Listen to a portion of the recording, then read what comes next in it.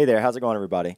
In this video, I'd like to walk through how to set up a Python development environment in Sublime Text. Now, I get a lot of requests to show how I have my development environment set up, and also what packages I have installed and what settings I use, and also how I run Python from within Sublime Text. Now, I've actually done a basic walkthrough of setting up Sublime Text in a previous video, but that's actually more geared towards web development back when my full-time job was doing front-end JavaScript work. Now, that video is also pretty old now, and there are a few things that are now done differently. So I'm just going to completely uninstall Sublime Text and walk through the entire process from scratch. And this time instead focusing on setting up an environment for Python development. So with that said, let's go ahead and get started. So I've already completely deleted Sublime Text from my machine, and now I'm over here at the Sublime Text 3 download page. Now the first thing usually people ask me about Sublime Text is whether or not it is free. And you can see here on their download page that Sublime Text may be downloaded and evaluated for free. However, a license must be purchased for continued use, and there's currently no enforced time limit for the evaluation. So basically what that means is that Sublime Text is free to download and use for an unlimited amount of time. But if you don't purchase a license, then you'll occasionally get a notice asking you to make a purchase. So I've personally bought a license, but it's not 100% necessary. So you don't need one to do this walkthrough, to walk through this video, or to use Sublime Text for as long as you want. Okay, so let's go ahead and download Sublime Text. So I'm going to download this for my operating system, and I'm on a Mac. But if you're on Windows or Linux, then you'll want to install the version for your system. Okay, so now that is finished downloading, I'm going to go ahead and open this, and on a Mac I just have to drag this into my applications folder, but on another operating system you might have to walk through a quick installation. Okay, so now let's go ahead and open up that fresh installation of Sublime Text. Now I have a sample Python module here that I'm going to use just so we have something to run within Sublime. So let me go ahead and drag this over real quick. Okay, and now I'll just go ahead and maximize this here and open up this test module. So this is a sample class that I use for my object-oriented series. Now, if you don't know what this code is doing, then don't worry about it. I just wanted something that we can run within Sublime, and also something with classes and functions so that we can see the difference between the different color schemes. So let me go ahead and make this big enough so that everyone can see here.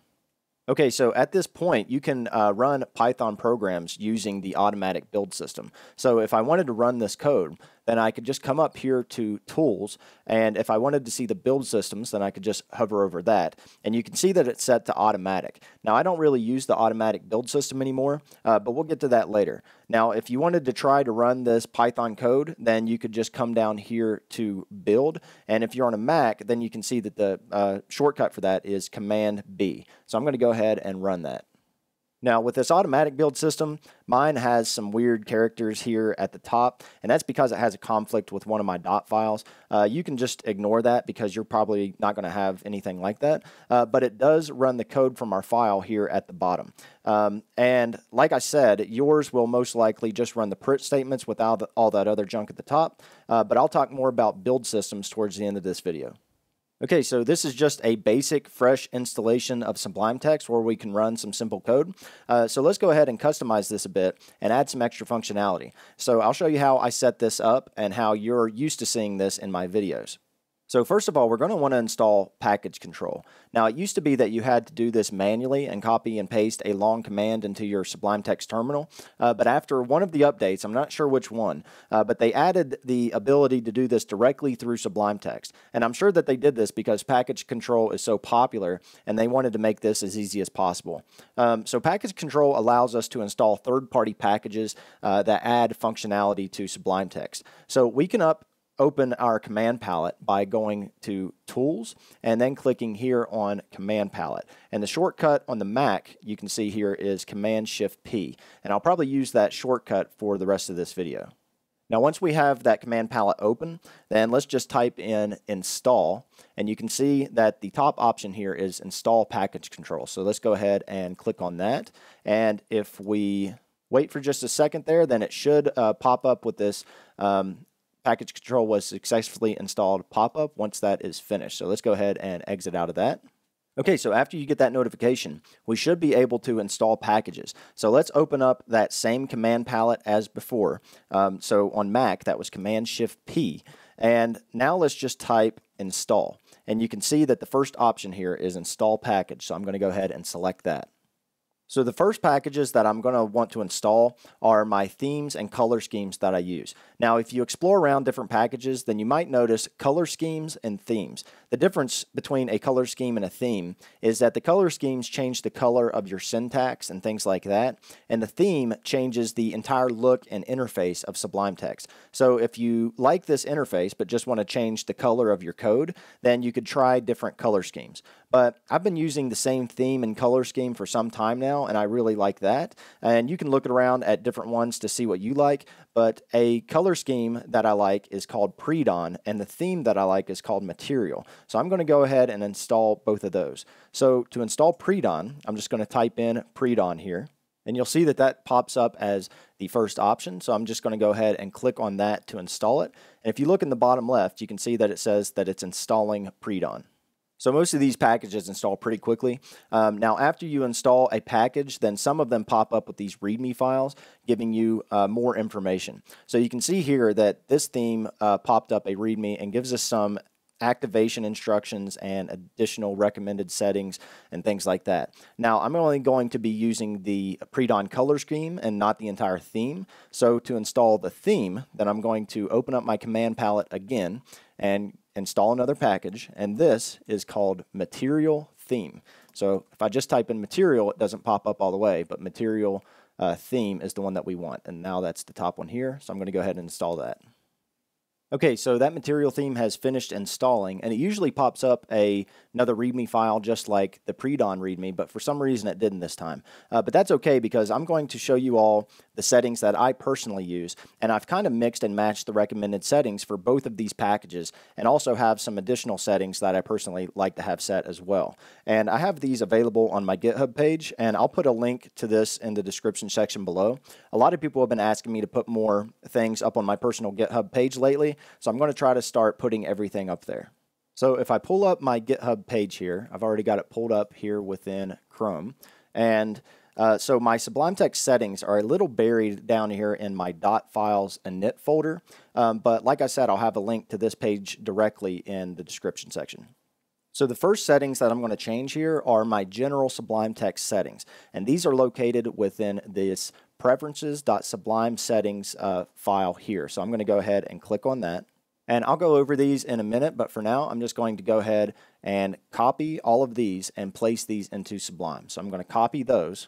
And now within Sublime Text, I'm going to click up here on Sublime, and then Preferences, and then Settings. Now, that's how you get there on a Mac. I believe on Windows, those preferences might be under the file, but I'm not entirely sure.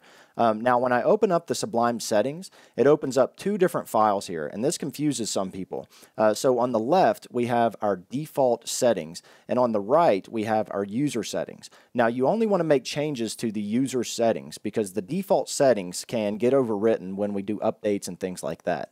So within my user settings over here on the right, I'm going to go ahead and erase everything and then just paste in what I copied over from my GitHub page.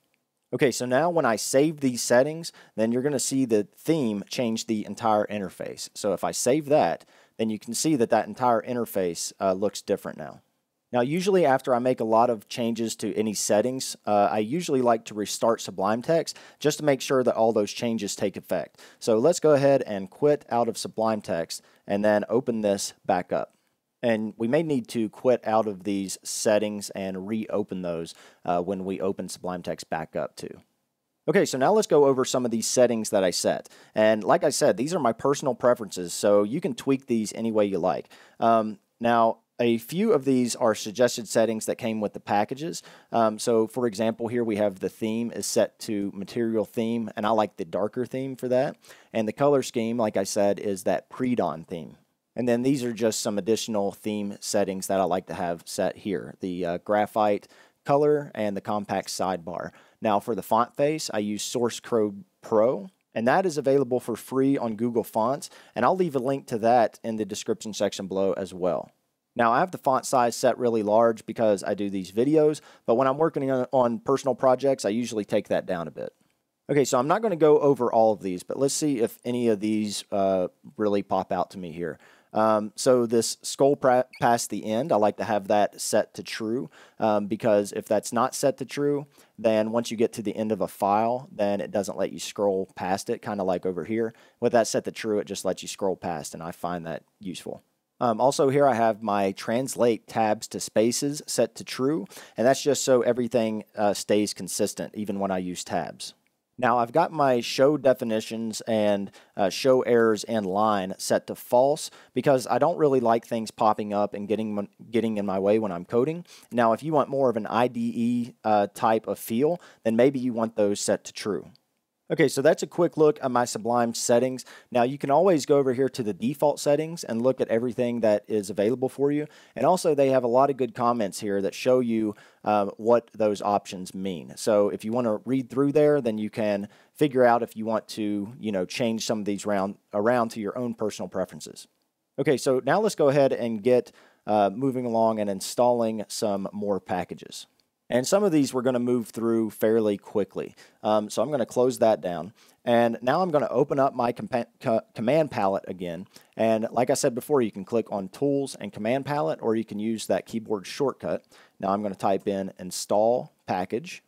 Now one package I like is called Bracket Highlighter. If I type in bracket, we can see it down here, Bracket Highlighter. I'm going to install that. And after that finishes installing, it'll pop up a small README. Now basically what this does is it helps you keep track of where certain brackets begin and end.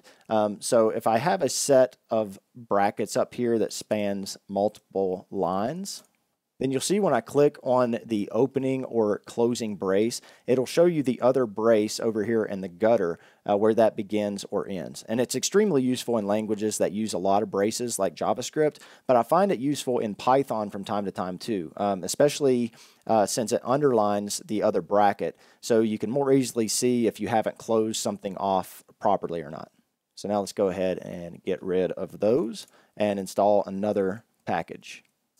Now, another package that I find useful is sidebar enhancements. Now, if I do a secondary click over here in my sidebar without this installed, then you can see that the options are pretty limited. We just have new file, new folder, things like that.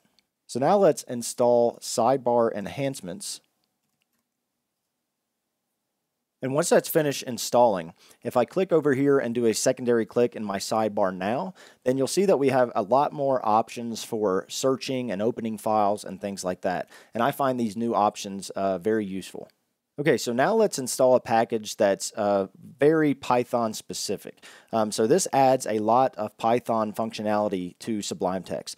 Now this will allow you to set up code linting and auto formatting, the ability to jump to function definitions and things like that. Now this package is called, let me click Install Package, and this package is called Anaconda. So I'm going to go ahead and install that. Now this is different from the Anaconda Python distribution from Continuum Analytics.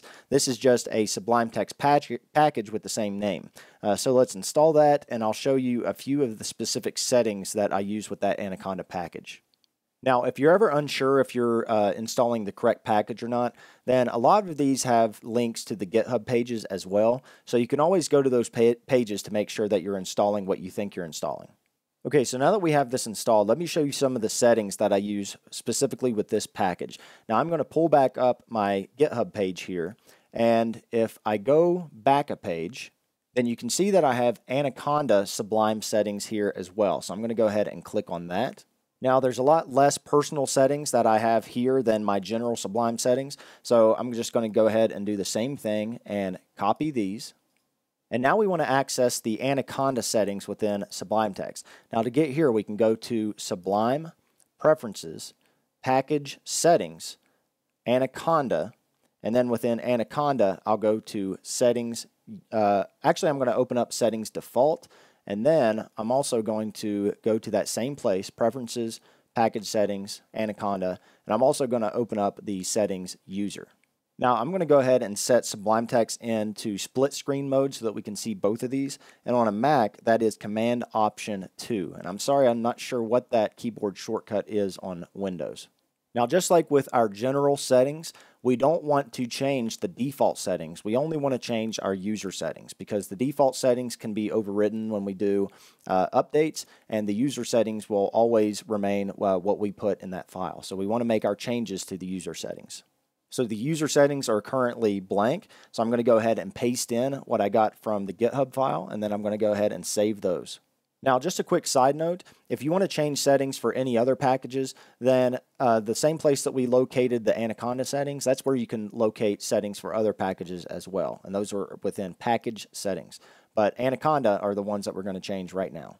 Now, just like my general settings, when I save a lot of changes to the settings, I usually like to restart Sublime Text just to make sure that everything takes effect correctly. I don't think you have to always do that, but I do it just in case.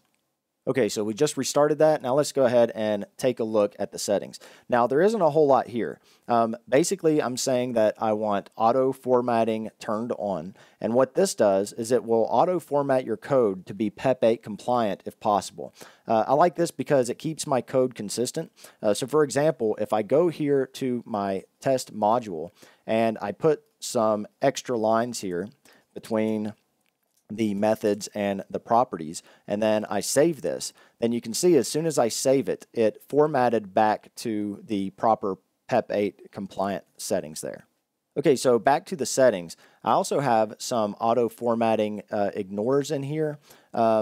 Now, I actually don't remember what E309 is, but I do remember that the E501 is for maximum line length allowed. Now, I probably should keep my lines shorter when coding, but I go over that limit a lot, and I don't like warnings to pop up all the time. So if you have any auto formatting or PEP 8 warnings that you want to ignore, then you can just put those within the auto format ignore and the PEP 8 ignore. Now really, other than that, I just have some linter settings here that are turned off. Now the reason that I have those turned off is because it already marks the errors in the gutter, and that's good enough for me. And also, you know, this is less intrusive with these turned off. So what I mean that it marks those in the gutter. So let's say, for example, that I make a for loop here. So I'll just do for num in and then do a list of 1, 2, 3, 4. And I'm going to forget to put a colon here. And then I'm just going to print, and instead of printing num, I'm going to print in. So I'm going to have the wrong variable name there, and I'll save that.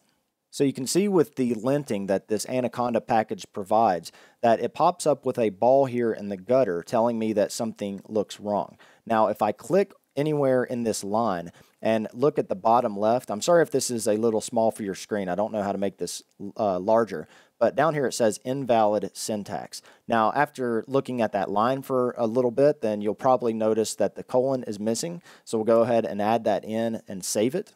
And now the warning that pops up down here is that we're supposed to have another line in between our class and the rest of the code. So let's go ahead and save that. Now we have one more ball over here in the gutter, and if I click on that line, then it says undefined name in. So then we'll realize that, oh, instead of in, that's supposed to be num. And then when I save that, you can see that the rest of those go away. So it's nice having that linter watching everything in the background, because we all make dumb mistakes like that, and it's nice to have something that points those out. Now, the reason that I opened the default settings for Anaconda here is just like with the general Sublime settings, it's nice to be able to look through all of the options that you have available, and also all of the documentation of what each of these options do. So you can read through and know exactly what changes will do what. And like I said, these are just my personal preferences. So I'd recommend you come in and kind of, read around and try some different things for yourself, and, set this up how you prefer to have it set up in your Sublime Text. Okay, so now that we're done with those settings, I'm going to go ahead and make this non-split screen again. And to do that, I hit Command, Option, and 1 to make this one pane. And now I'm going to go ahead and close down all of the other windows or tabs that we have open here and just have my test module here.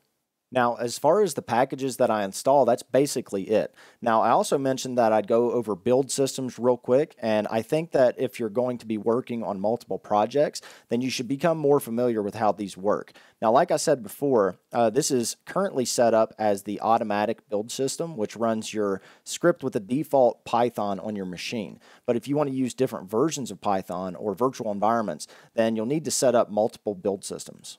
Now, I'm not going to go in depth about build systems in this video because I have a video specifically about build systems, and I'll link to that in the description section below. But I will show the quick process of how to set up a basic Python version 2 and Python version 3 build system.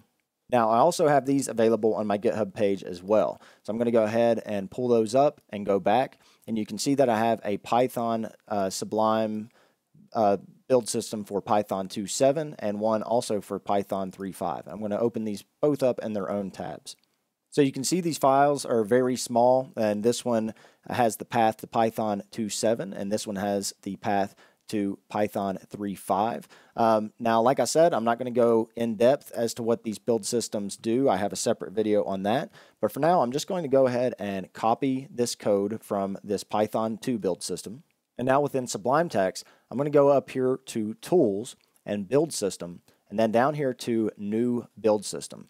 And now within here, I'm just going to paste the code that I grabbed from that GitHub page. Now within here, I'll go ahead and save this, and I'm going to save this as Python 2.7.Sublime Build. Now be sure that you leave that Sublime Build extension on there. You don't want to accidentally remove that. So I'm going to go ahead and save that. Now this pop-up that I just received here, now these are what you'll get from time to time if you haven't purchased a license for Sublime Text. So like I said, you can use Sublime Text for an unlimited amount of time, but if you don't purchase a license, then you'll get these pop-ups from time to time. So for now, I'm just going to go ahead and hit cancel on that. Okay, so now we just created our Python 2.7 build system. Now let's do the same thing for Python 3.5. So I'm going to open up my GitHub page here and copy those settings for the Python 3.5 build system. Then I'm just going to go through the same process. I'm going to go to Tools, Build System, New Build System, and paste all of that code in there and save that. Now be careful not to overwrite the Sublime Build extension. We just want to call this Python 3.5 and save that. So now that we've saved these build systems, then we can go to Tools, Build System, and now we have this Python 2.7 and Python 3.5 build system in here. So if I choose this Python 3.5 build system, and now if I run my code here within Sublime Text, now you could have gone to Tools and Build, but I just used the keyboard shortcut for that. You can see that now when we run our code, now we're running this user local bin Python 3.5, and when we print out the version, it says 3.5, and then it also runs the rest of our code down here at the bottom. Now, like I said, I do have a full video on those build systems, so I would suggest watching that if you need to use Python from a specific virtual environment or anything like that. Okay, so that basically does it for how I set up my Python development environment. Now, one more thing, if you do experiment around with different packages and you don't like one that you've installed, then you can easily remove a package by opening up your command palette. So I'm going to do that with Command-Shift-P. And instead of installing a package, if you type remove, then you can see remove package down here as well. And if I click on remove package, it'll show you all the packages that you've installed, and you can remove any of those that you try out and end up not liking. Okay, so I think that's going to do it for this video. Now, this is everything specific to my Python development environment. Now, if you look at the GitHub page that I linked, then you'll see that I also have some personalized keyboard shortcuts in there as well. But I thought that those were, so personal preference that no one would be too interested in those. But if you'd like to see those shortcuts, then you can view those, at the same GitHub page that I have linked. So if you'd like to see some more videos on optimizing Sublime Text, then you can view my playlist on my channel, and I'll put a link to that in the description section below. And if you're doing anything with web development related, then you can watch my older Sublime Text setup video, and I go over some additional packages that are good for, linting HTML, CSS, JavaScript, and things like that. Now, I also have a video on how to set up the SUBL command line command in order to open the files and folders in Sublime Text from your command line. And I find that extremely useful. And you can find those in the playlist that I just mentioned. So I hope that people found this useful. One of the most popular questions on the channel is, what editor I'm using and how I set it up to run Python code. So I hope now everyone gets theirs set up exactly how they like. Now, I've also had a lot of questions of people asking me for my opinion on Atom, which is another editor that is becoming popular. Now, I do like Atom, and some good things is that, it's completely free, it's made by the people of GitHub, and it has a lot of support. Now, I've also put together a video on setting up a Python development environment within Atom also, so that if anyone is interested in using that editor, then they can see how that's done. And I'll put a link to that in the description section below as well. Now, if anyone is wondering if I would recommend Sublime Text or Atom, then I would really just say that it depends. Now, I think Atom is more user-friendly if you're just getting started out. Now, if you don't want to purchase Sublime Text, then I would say that Atom is a good option. But I've been using Sublime Text for so long now that I'm more used to it and find myself always going back to it. So, really the choice is just up to you. Okay, so I think that about does it. If anyone has any questions about what we covered in this video, then feel free to ask in the comments section below, and I'll do my best to answer those. Now, if you enjoy these tutorials and would like to support them, then there's several ways you can do that. Now, the easiest way is to simply like the video and give it a thumbs up, and also it's a huge help to share these videos with anyone who you think would find them useful. And if you have the means, then you can contribute through Patreon, and there's a link to that page in the description section below. Be sure to subscribe for future videos, and thank you all for watching.